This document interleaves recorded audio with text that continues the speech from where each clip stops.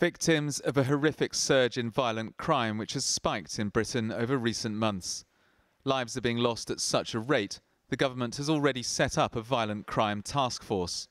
But now former police chiefs are saying cuts in numbers are contributing to a feeling of lawlessness on our streets. This community police station was closed 6 years ago. It's in Newham, one of the most crime-ridden boroughs in London. This retired police officer stays in touch with many of his former colleagues. Police numbers is a huge factor. There is no doubt about it. We've seen over the years an increase in crime, an increase in violent crime, and police numbers, or the lack of them, has contributed to this problem we're now seeing on the streets of London and across the country.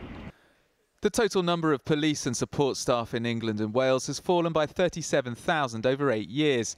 And in response to last year's British Crime Survey, 72% of people said they felt crime had risen. Certainly the number of crimes reported since 2010 has gone up by 19%.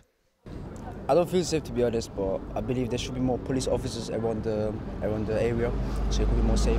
Why is it you don't feel safe? A lot of knife crimes, a lot of gang activity around the area, you know. Well, it's like everything else, isn't it? Everything's been cut.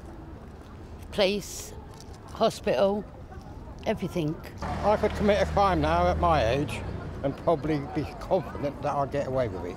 Why do you say that? Because there's no police. Joshua Ribeiro was murdered 5 years ago in Birmingham. He was 18 years old. His mum wants a bigger conversation about cultural attitudes to crime, as well as more police.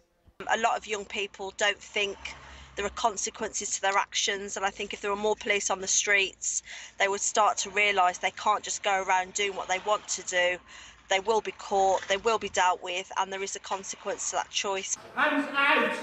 Hands out! The government says there are plans to increase police numbers by 3,500 around the country, and an extra £1 billion has been added to police budgets, the biggest increase in 9 years.